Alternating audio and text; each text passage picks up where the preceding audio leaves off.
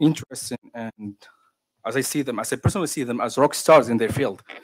As you can see, I have here, index cards. I don't have a laptop, so it feels like I'm in a talk show. So also makes me look cool. So all right. So science communication is, I'm gonna start with that. A brief explanation of the scientific communication or science communication as a whole. Then I'm gonna introduce you guys. Then I'm gonna go on with the questions. That's All right. right. Again, now science communication is described as this variety of practices that transmit scientific ideas, methods, and research in an understandable and useful and accessible way. But to be fair, somehow this discipline, as I love to call it as a discipline, it is fairly new. And it's also relatively a fresh idea, one that requires its own skill sets, which is a blend of a deep scientific understanding and a creative storytelling, whether it's spoken, written, or visual. Now, so how do current and aspiring science communicators, I mean, such as yourselves here, develop this specific skill set? Well, one way is to stand on the shoulders of, SciComm or scientific communication giants, like people that we have here, and learn from them. And to make your life easier, we've done just that. We have done just that, and we've, compiled a short list of, again, as I call them, rock stars, as I personally see them in their respective fields. Now, the first person we have here is Dr. Malki Munia, which is a professor at the School of Aerospace and Automotive Engineering of the International University of Rabat. She obtained her engineering diploma in aeronautical engineering from the International University of Rabat, then pursued a master's in science in aerospace engineering at Mississippi State University in 2017, right? Right.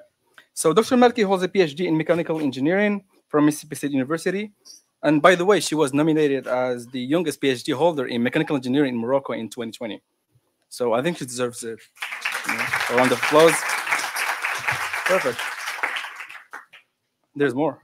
So in Los Alamos National Lab in New Mexico, she has investigated the creep behavior of various stainless steel grades using BPIC crystal plasticity code, which is really impressive.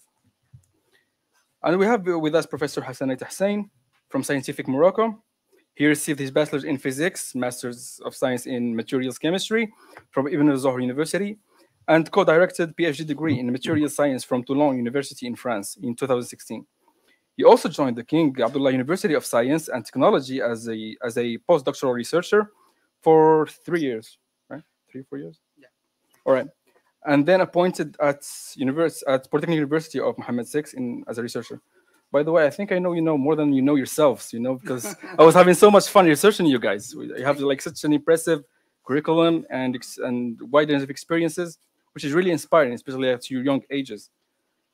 So I'll try to get there.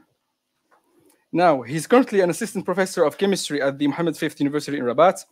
His research, focused on the development and synthesis of novel functional materials from the nanoscale to microscale. And obviously, it's for the environmental and catalytic applications.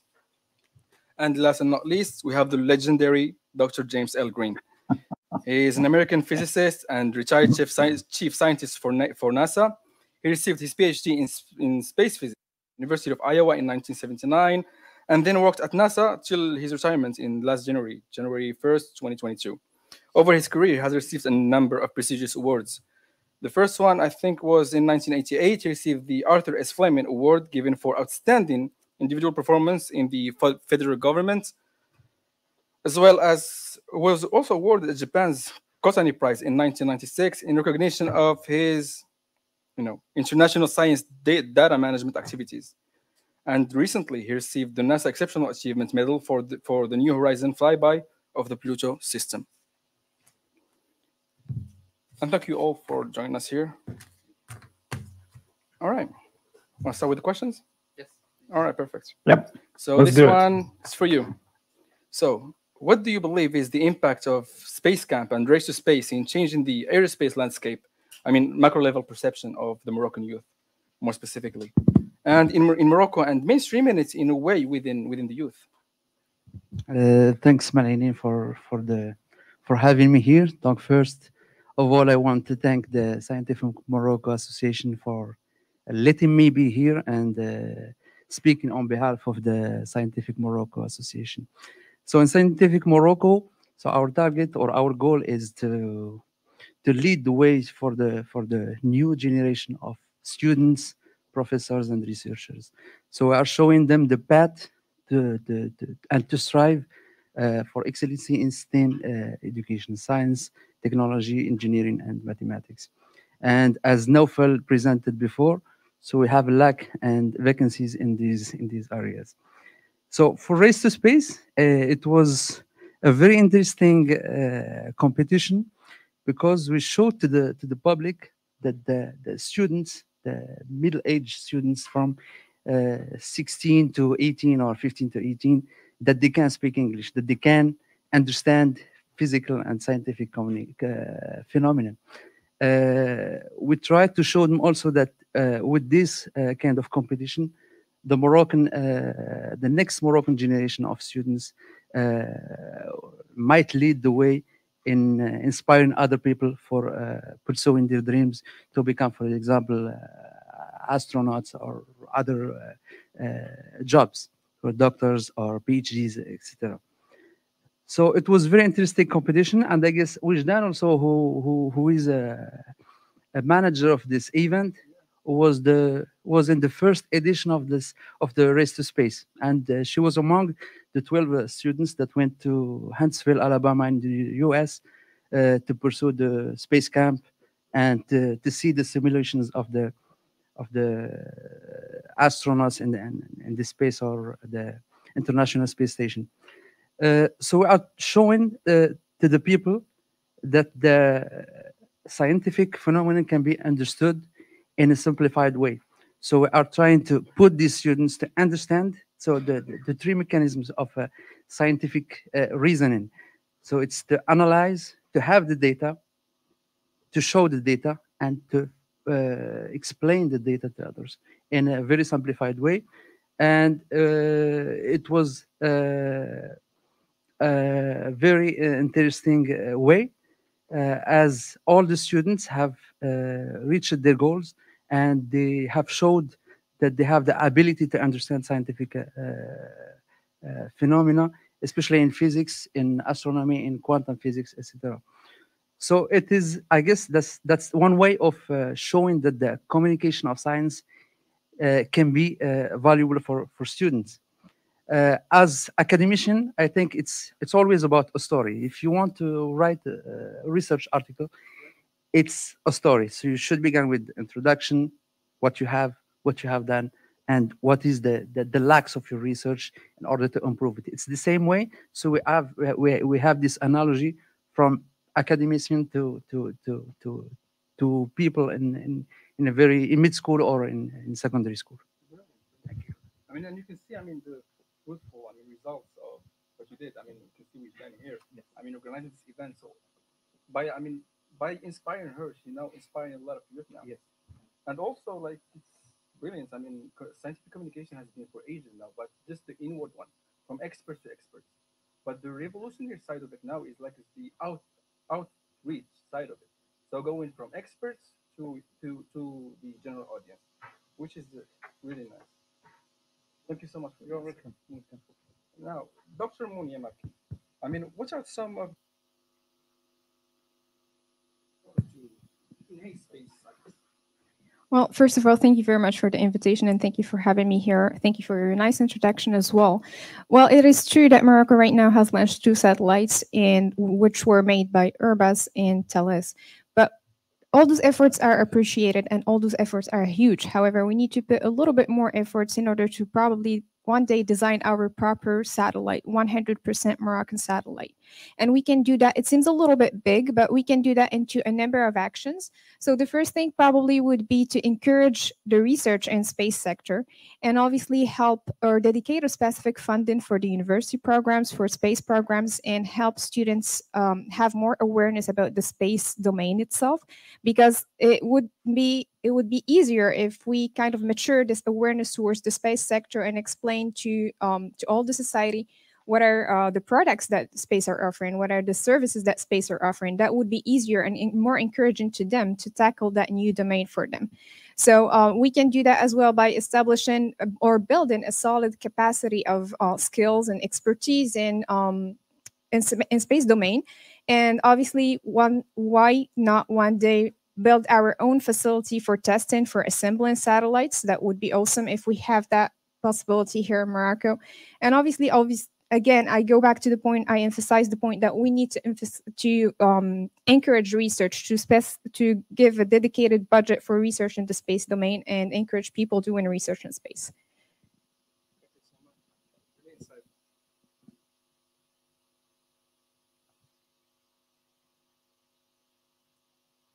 Can you hear me now? Yes. Thank you. All right, perfect.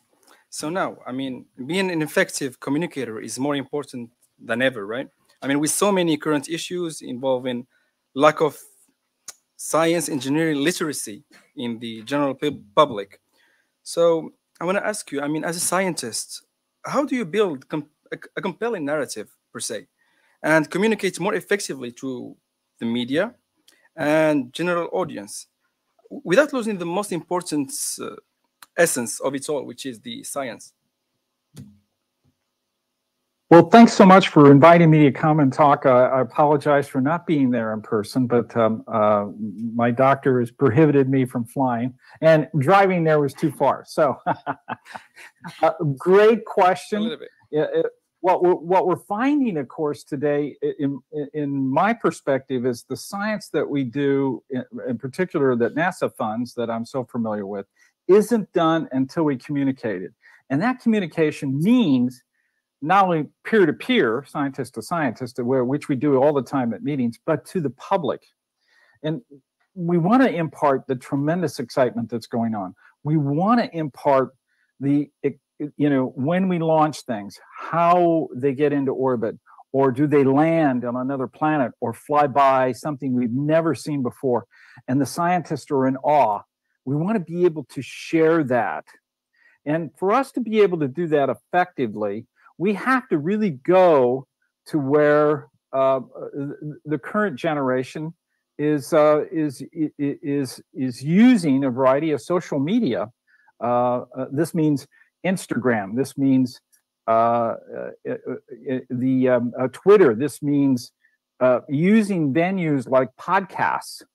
NASA has a whole series of podcasts where as we interview scientists and engineers, talk about some of the activities that we're doing, posting those interviews, and getting more and more people excited about what we do. There are certain events that happen that are of particular importance. For instance, in planetary science, when we launch something, and it may take many days, months, perhaps years to get to a target, and then it has to perform perfectly, and it's so far away from Earth, and it has so many things that it has to do, we want to be able to talk to the public about, now this is an event. So sometimes building a story up to an event and then focusing everyone's attention on that event allows us to then relay that story. Building spacecraft is not done quickly. It takes many years of hard work, engineers and scientists working closely together, and then you have to launch it, and there's just so many things that could go wrong.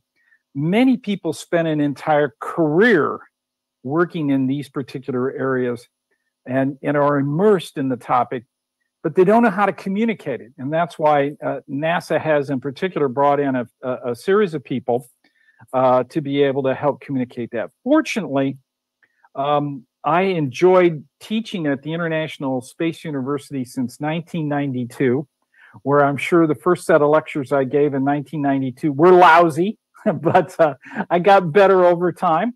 And I learned how to interact with a whole diversity of students and the public.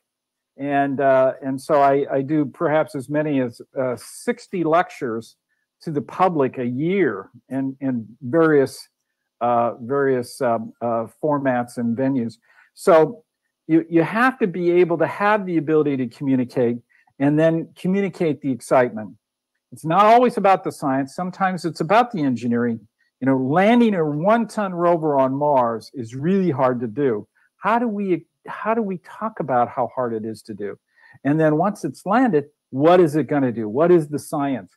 And so those things in space are intimately related, and it just really makes for exciting stories to be developed. But then once again, we have to get those stories to where that next generation in social media is hanging out. And so we work very hard to be able to do that. Thank you.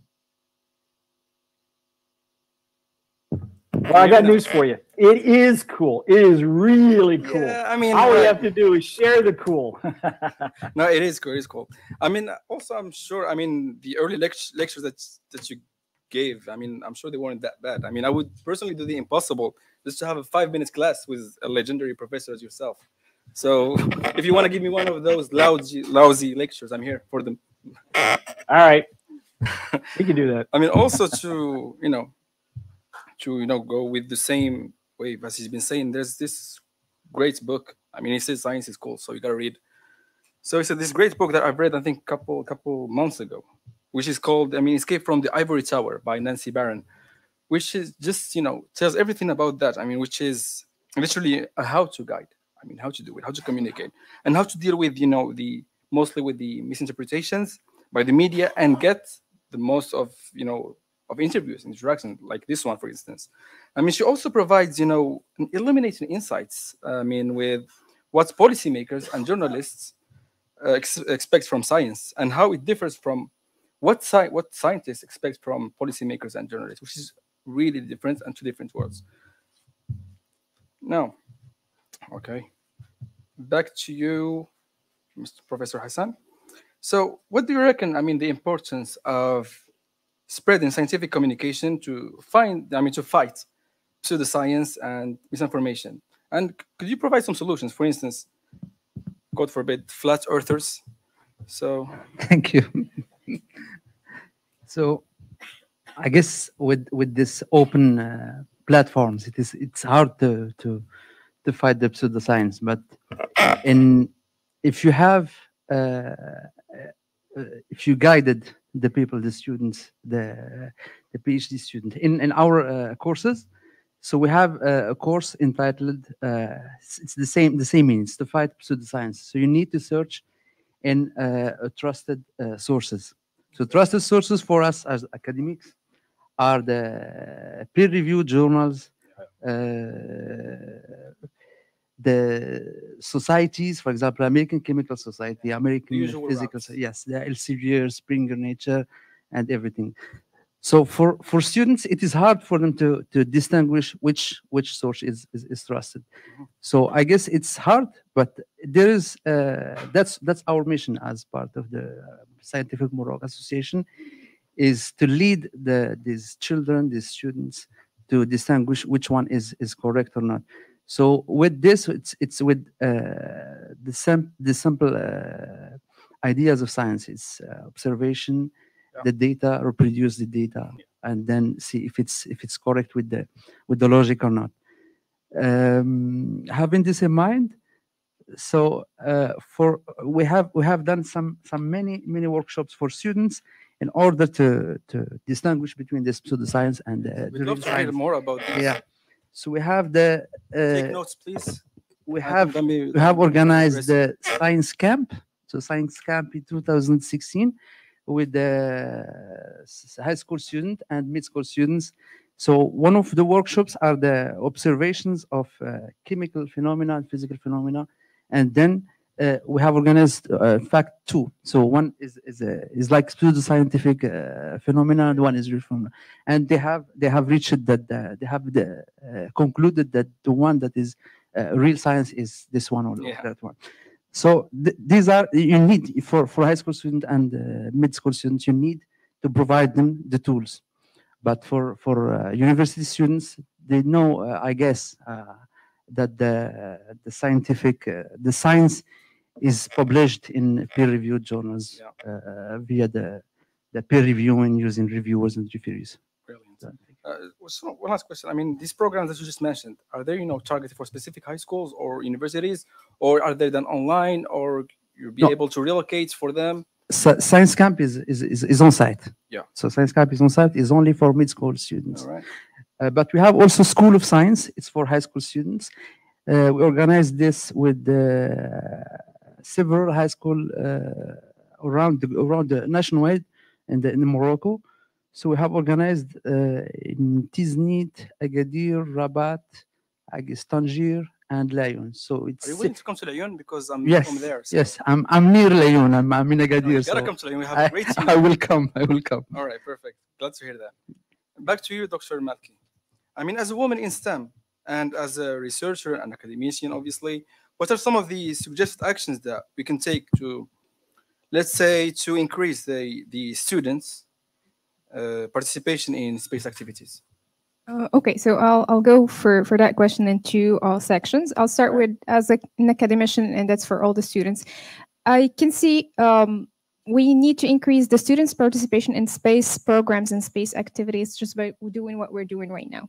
Organizing conferences where we can have an interaction between young professionals in the space domains and the students already on the space programs. That way, the young professionals can introduce themselves, their activities, what they're doing, and at the same time, allow the students to learn more about the space. That way, we're having kind of a two-way transfer of the knowledge between two kind of elements, key elements.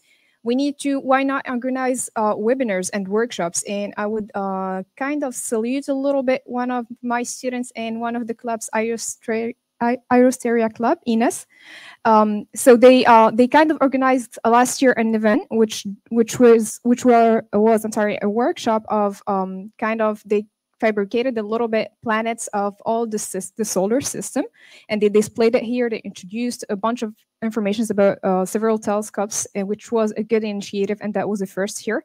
So that those kind of things need to be encouraged for the students so that we can encourage them to go into the space domain. We can also initiate courses in the academic curriculum about space for people who are passionate and help them learn more about space programs or space domain in general. Going back to the second aspect of the question, which is as a woman in STEM, well, as a woman in STEM, a little bit here, we need to go a little bit lower and go to outreach high school students, start from there and have a one-to-one outreach. That way we can express or kind of understand first the needs of those girls and then show them what is significant, what is interesting about space. As well as I really believe in the fact that we need to have role models in STEM.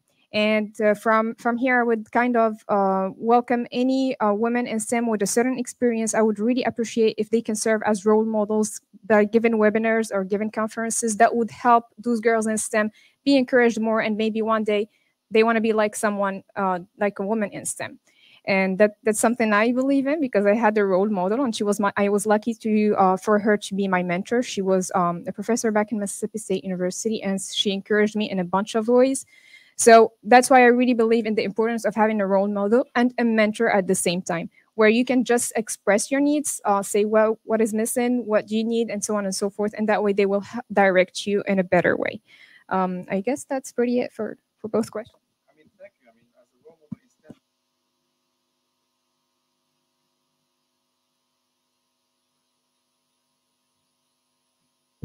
Thank you again. You're suffering with me here. Okay, so as much as I love staying with you here, the whole day, I'm really enjoying this. I'm having fun, and I hope they're enjoying this as well. I have one last question for all of you. To get back to space and Africa in general. So, how can scientific communication help in a more prosperous Morocco, in particular, and Africa in general? If you could relate it to, if possible, to Agenda 2063 or SDGs, feel free. This is for all of you. If you want to take the lead. Well, I can go ahead and start if I may. All right. Dr. Green, could you please start? Yes, yeah. So as head of planetary science, one of the things that we did was we went down to Antarctica, and we would go across on snowmobiles, finding dark spots on these white glaciers. And these turned out to be meteorites. You can do this in the Sahara Desert, where meteorites, which fall on the earth all the time. In fact, Morocco is a great place where there's a lot of meteorites for sale. So scientifically, we have an opportunity to connect space with the local region through the analysis and the finding of a variety of meteorites that have fallen on the Earth. The meteorites that we find, of course, come from early part of the solar system, how the solar system was put together. But they also come from impacts from bodies that have already been created, like the moon, like Mars. And of course, finding lunar meteorites and Martian meteorites are extremely exciting. In addition to that, we now know by studying how the Earth moves around the sun, that there's approximately 100 tons of meteoric material that fall on the Earth a day. Now, this burns up largely in the atmosphere. It contributes to our atmosphere. It contributes metals and a variety of things that eventually precipitate out. But these are things that are very local. These are things that can be studied. These are things that connect the local population with the environment of the Earth orbiting the sun. So we can look for ways like that to begin the part of getting excited about living in Morocco, making observations that are very unique to the area. Just a thought. Such a brilliant thought, though. Thank you so much. Thank you. All right. I mean, they're staring at me from there, so you have 2 minutes each. Okay, so in order to for scientific communication, for me, it's a really crucial role in terms of the development of the country or the development of all the continent. And again, it works for me two ways.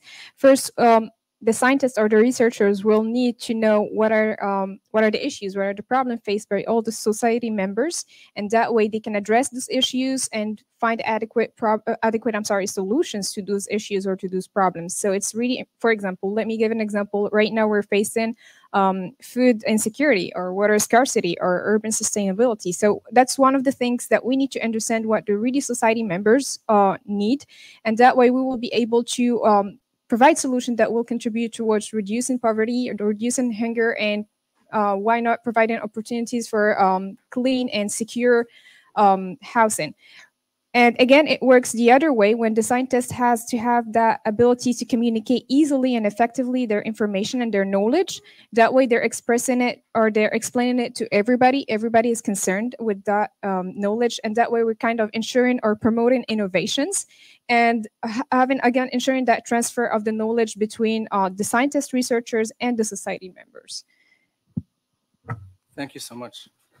For us, proper scientific communications will definitely boost the education. For the proof for us is the graduates of Race to Space and the School of Science.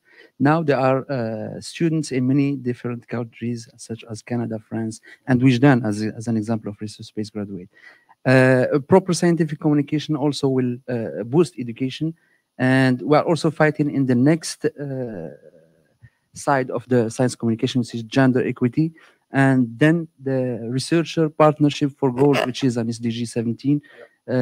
So we are trying to fight in different sides from our side in scientific find Morocco. the middle ground as well. Yeah, thank you. Yeah. Thank you so much. Thank you. So last and not least, I mean, Dr. Green, can you hear me? I just want to say happy Thanksgiving. Go ahead. I'm sorry. I just want to say happy Thanksgiving. Oh, yes, indeed. I hope you're enjoying your meal, having fun with your family. Well, I'm in Qatar, and I mean, whatever suits you, you can still have fun there. Yeah, we're watching the matches. All so right. Okay, so USA. That's Come right. on. That's right. Beat England tonight. You watch. That'll happen. We'll see about that. Thank you so much for your time. We really appreciate it. You're a legend, man. Thank you so much for meeting. All right. Take care.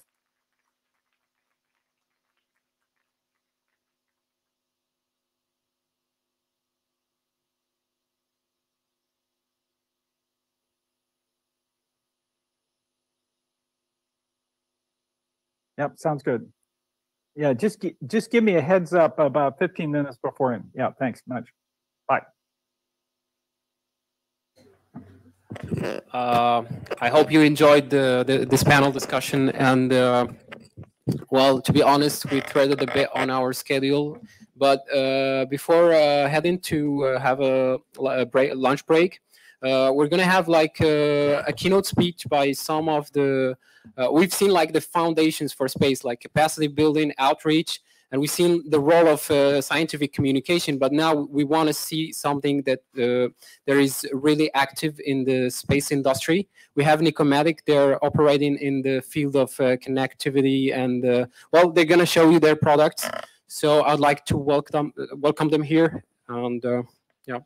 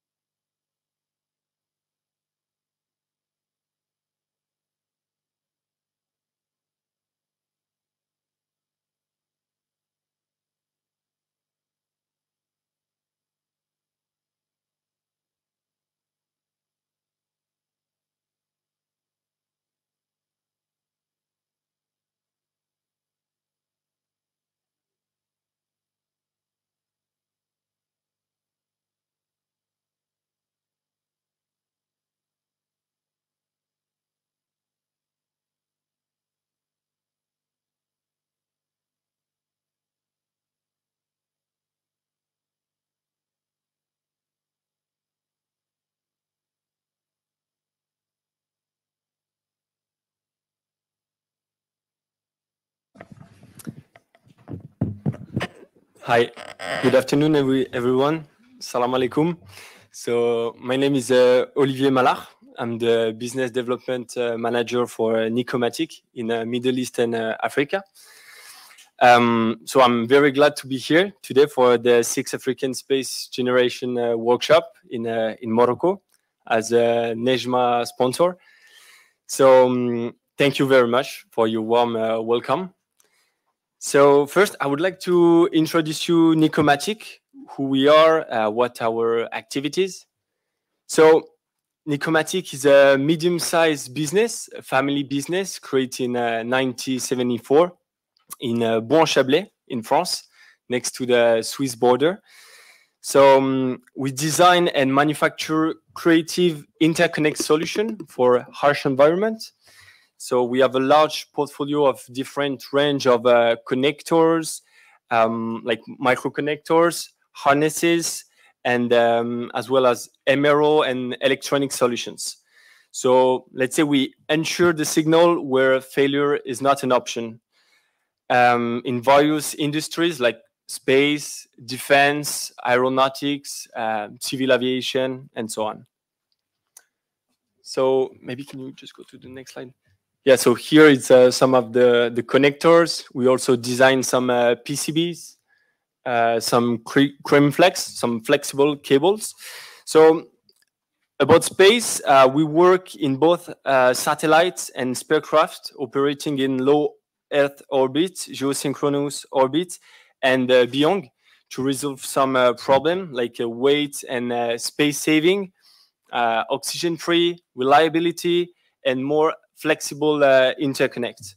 So our products are used in satellites, solar panel, communication, camera, radar, and rover. So everything can be designed to adapt the most complex project. So I've listed some international space and satellite program that we did, the ExoMars program, to understand if life ever exists on Mars. Jad Rabbit Chinese space program, the first vehicle to land on the moon in almost 40 years. The Amical Sat, a CESUG student satellite project dedicated to space weather purpose. And another ATIS, the CESUS nano satellite project for space weather. So I can show you a quick video now to introduce, to present more about Nikomatic.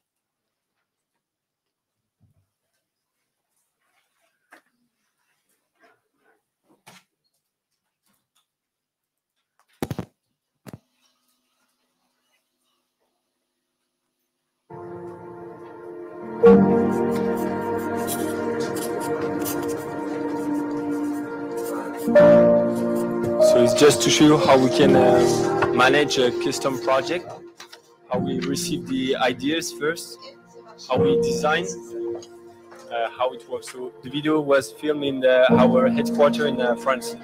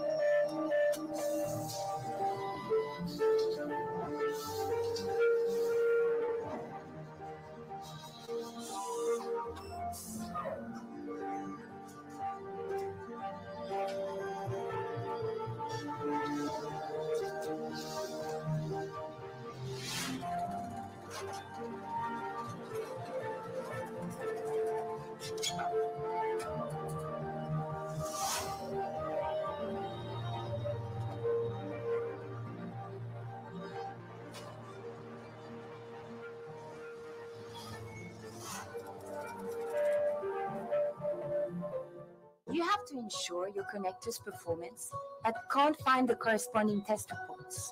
Are you unsure of the technical limits of the connector in your environment? All of our products are conform to or exceed the required norms. Do you want to know about product performance within your specific environment? We can conduct more than 30 tests upon request.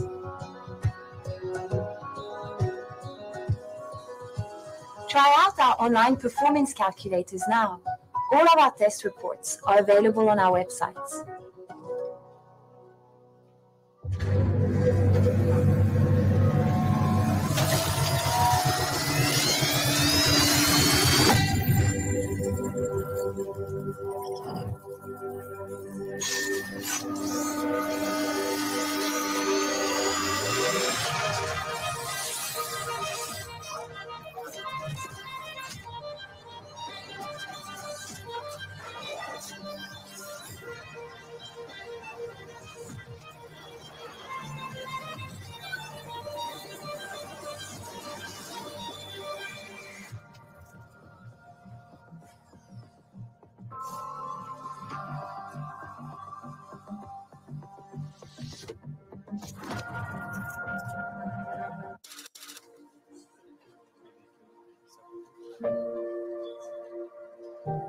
Okay, so I hope you enjoyed the video. So I wanted to talk about our ambition in Africa. So today, let's say we are a recognized global manufacturer for electronic components, and in most countries where we have set up a branch, we do have a business with space, like with companies, with startups, space agency, universities, and so on. So since we are now based in Morocco, in Casablanca for 6 months, so we'd like to be closer to all space profession and better understand their needs. It is part of Nikomatic DNA to have a close relationship with our partners. So as we can see in Africa, the space industry is growing very fast, especially during the few years, with a new satellite development, new foreign partnership, and a growing number of African countries developing national space program. So as we are focusing on components and system for harsh environments, this is the place to be. And we have a special interest on student work. We believe that when you're a student, it can be very challenging for you to find financial support, to find a partner, to expand your network. So actually, we want to say that we'll be here in Africa to support the student development project. And we place a great importance on the university project. We did some with CESUG in France, the technical university in Munich, or Curtin in the United Arab Emirates. So we really want to contribute to local development. And we know that students of today are the engineers of tomorrow. So therefore, we want to be here as a key partner and share as much as possible our knowledge. So we'll be out there. We have a stand. So if you have any question, if you want to have some talk about your current project, we'll be here. I'm with 2 colleagues. Thank you.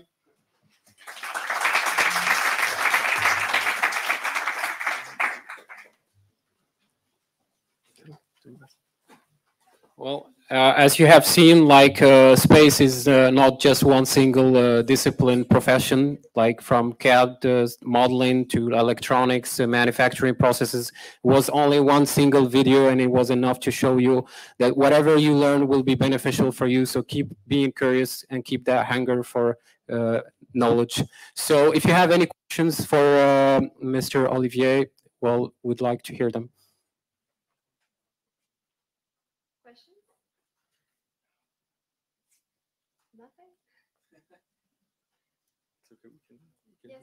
I just want to say something. So Olivier talked about ATIS and AmicalSat. You forgot ThinkSat.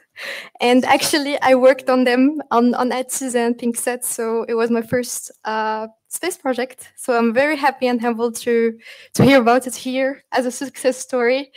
So yes, I'm also, I can say I'm an alumni of Nicomatic somehow. So I'm a Nicomatician. So I'm very proud to have Nicomatic as our sponsors, and we would like to thank them a lot for their sponsorship and their support.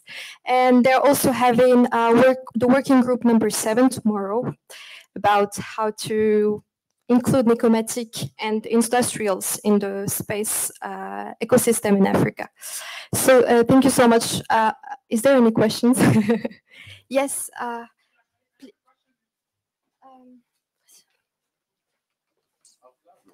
I can hear you. It's okay. It's fine.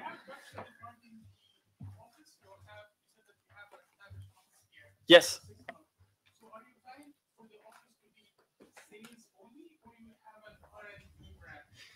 So right now it's R&D. We have a laboratory. We're running some tests. Actually, I came with Mohamed, is one of our engineers.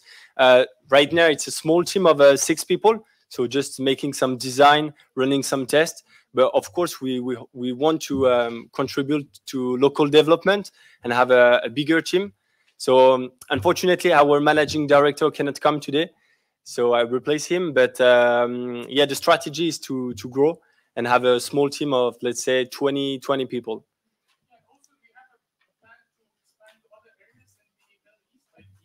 Yeah, actually, right now we are in Dubai, and the next branch will be in Saudi, because they have a lot of development. We also invest a lot in defense. So as you may know, Saudi, they have a lot of defense projects. Egypt, of course, will be a major actor, I'm very sure. And so maybe I can show you before it was here.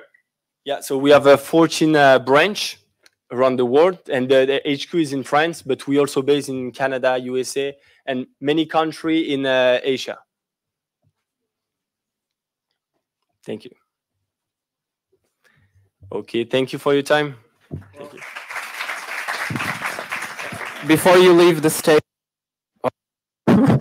well, it's funny with this microphone. Well, before you leave the stage, we have our like managers are gonna have something special for you.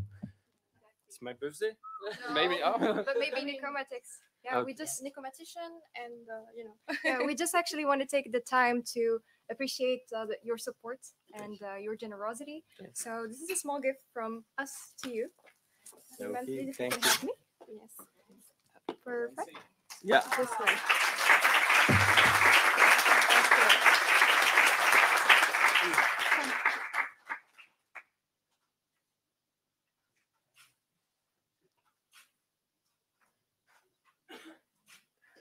Perfect. Thank you very much. It's not done. We still have something.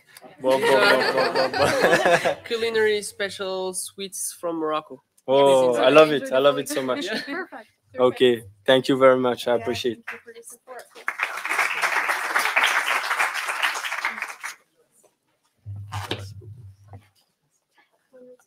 We were hoping to be a bit generous during the lunch break, but as you see, we're a bit late. So we're gonna have 1 hour for the lunch break. Let's meet here like for a quarter to 2.